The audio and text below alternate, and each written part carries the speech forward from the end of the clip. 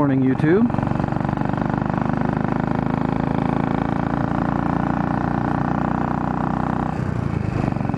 Out for a nice sunny drive this morning.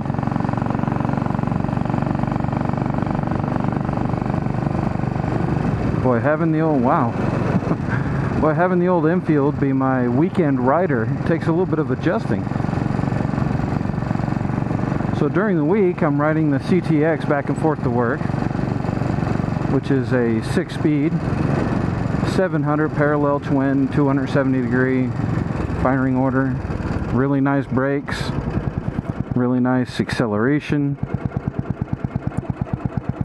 But more than all that is the lower seated riding position and the forward pegs.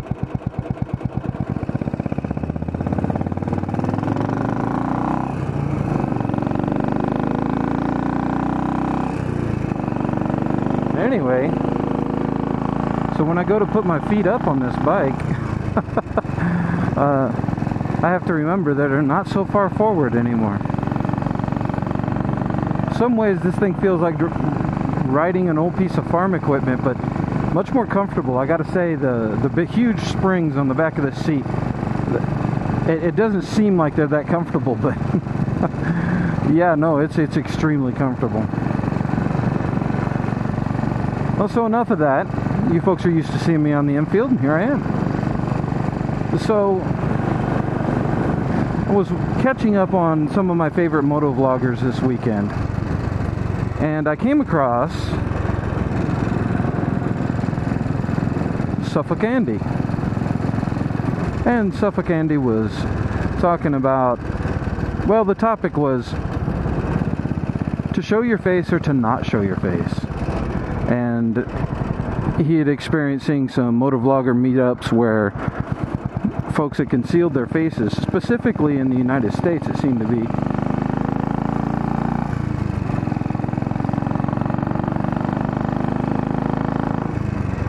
And he had posed the question, wondering why, and I'd given a lengthy reply, but of course, why not reply in a motovlog? So,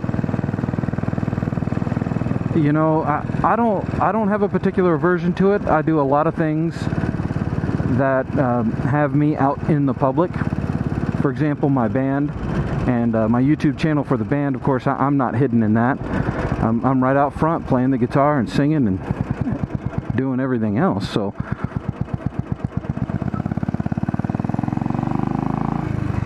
I'm not particularly adverse to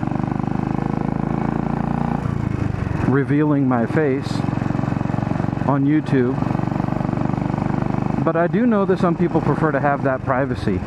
And when I was thinking about it, there are a lot of reasons. I mean, there are quite a few motovloggers, specifically here in the United States, that they do some pretty wild stuff on their bikes, and it's likely that they don't want their identity revealed for fear of law enforcement figuring out who they are.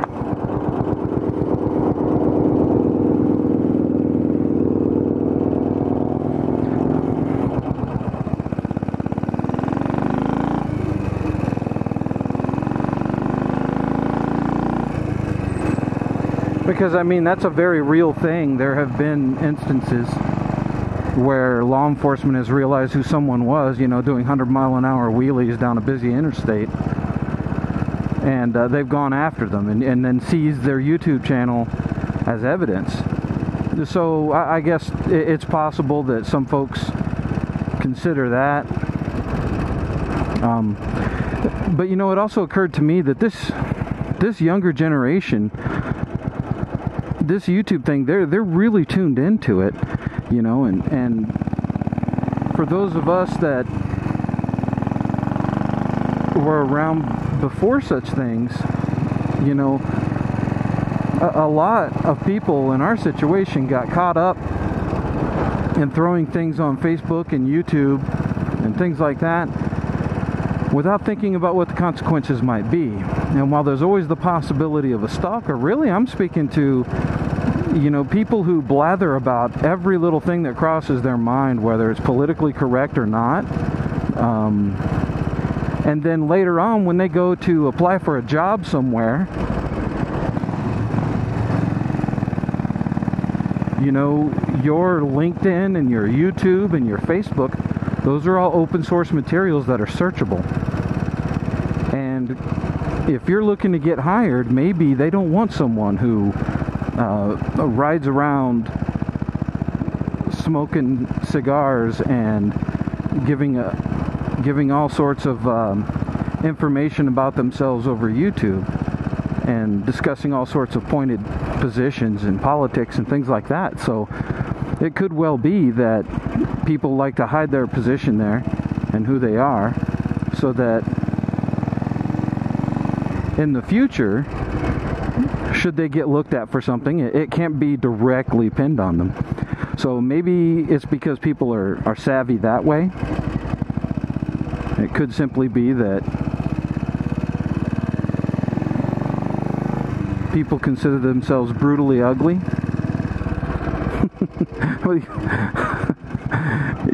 You know, yeah, I've definitely got the face for radio. Definitely have the face for radio, so I guess I can understand wanting to conceal your identity that way, or for that reason.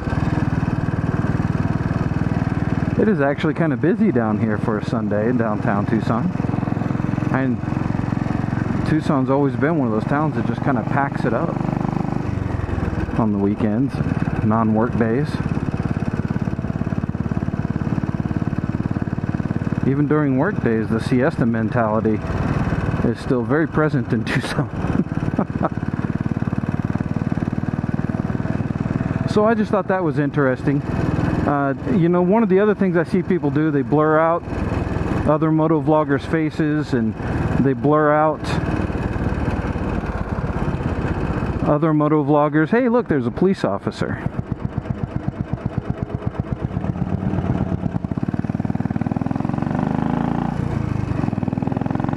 Police officer on a motorcycle. How cool is that?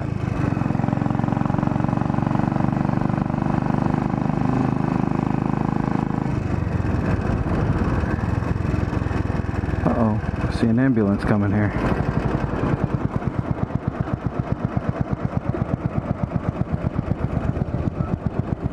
Look like a Kawasaki.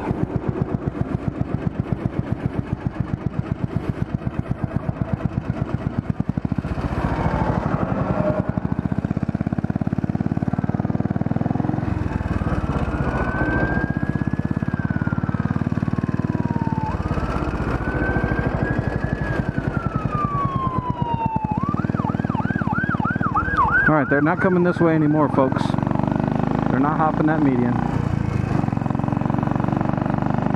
So in thinking about that, I see people blur license plates and they blur each other's faces. So we've kind of covered the faces there. I have not understood why people bother blurring out other people's license plates or their own license plates. For example, whether you're watching me on YouTube or you're riding behind me in traffic, you're going to be able to see my license plate when you're riding around in public. If someone does have the resources that they can look up your license plate number and give it to someone else, well, you know, I suppose if someone has those kind of resources and are going to make the effort, then they're probably going to stalk you anyhow, and they'll find another means with which to do that. So I'm not sure what that's all about. Perhaps it's different in UK, because I noticed a lot of UK vloggers will block out, I don't know, out of courtesy, will block out even license plates on the vehicles, the registration plates on the vehicles in front of them when they're stopped at a traffic light. So just an interesting thing. I've never quite understood that, because here in the United States, I think unless you're involved in law enforcement or you're paying a bunch of fees, and by no means does it come in a timely manner. If you're, say, a private investigator, you have to pay investigator fees and give a specific reason why you need someone's registration information, and then you have to wait like 2 or 3 months. And not only that, but then they also give a notification, at least here in Arizona, they also give a notification to the driver whose information you're requesting. They let them know that someone is requesting their information. other than law enforcement. So it's not that easy to do. It costs a little bit of money and it takes forever, and the person's going to be notified anyway. So again, I'm not exactly sure why it's important to blur those things out. Maybe some of you guys that do that can enlighten me if you happen to be watching. And that was more or less all I had to add to Suffolk Andy's vlog on that. And if you guys haven't checked out Suffolk Andy, if you're one of my subscribers or you just happen to pop on my my motovlog here, well, I'm going to include a link to his channel. Go check him out.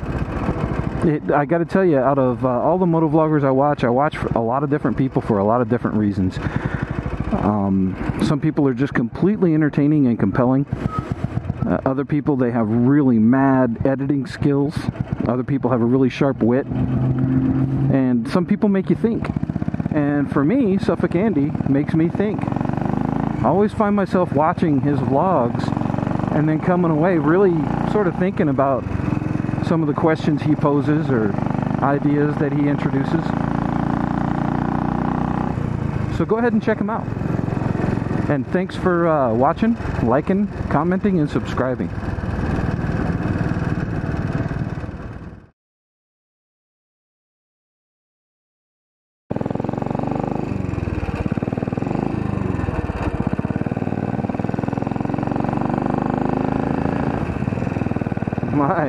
I'm back onto with the false neutrals. Been off the bike just a little too long.